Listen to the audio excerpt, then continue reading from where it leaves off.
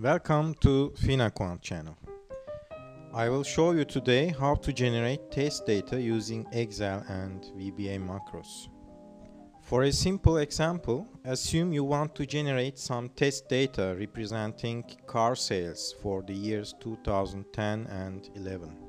We have three car brands: Mercedes, Toyota and Renault. All these cars come with three possible colors: red, green and blue. Now we want to generate sales data for 2 years, 2010 and 11. To be more technical, we have three attributes: car, color and year.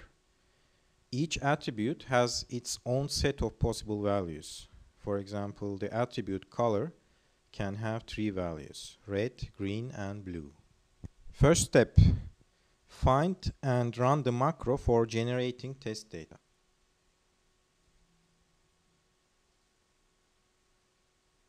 This one, FQS generate test data, and run it.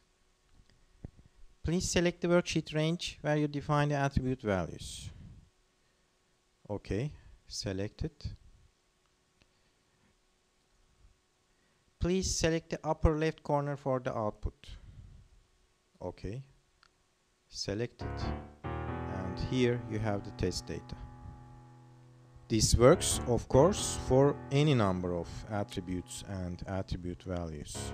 As an example, we have now an additional attribute, type, with possible values: mini, sports, luxury and economy. Let's run the same macro again to generate test data.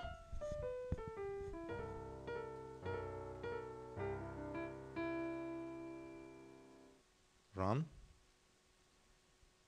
Select the range for attribute values and select the upper left corner for output. You see, it works. As the final step, you can use the Excel worksheet functions like rand to generate some random sales numbers. I can almost hear you saying, I must say you have a quite trivial case here. All cars sharing the same colors. What if we had a case like, for example, Mercedes having two colors, red and green, and Toyota different colors like blue, black. Okay, you couldn't explain well, but don't worry, I understand what you mean. There is also a solution for this, another macro. This time I select the multiple range version of the macro. Select the first range for attribute values. Okay. Is there a second range? Yes. Select the second range. Is there another range? Yes. Select the last range. Okay. Is there another range? No.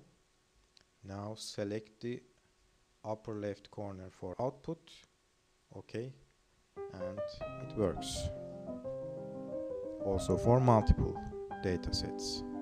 Where are these macros and how can you install them into your Excel file? Look for the related forum topic at finaquant.com. You will find all the information there. In any case, you will need to download the matrix and vector functions in order to run these macros. Everything is free. You don't need to do anything, you just need to remember one phrase. finaquant can help you solve it properly to keep it simple. Whose problems? Problems of smaller companies and startups in any industry, without a legacy of homemade complexity. This is a very important point. I will come back to this soon. Companies that want to keep it neat and simple. Companies that don't want to invest in expensive projects and software. Once you have started, you can invest as much as you want in never-ending projects. And this can be even desirable for larger companies with sufficient room for politics, but this is not for smaller companies that need to be rational. Companies that want to take the control in its own hands. With control, we mean here adjustments, extensions, and configurations.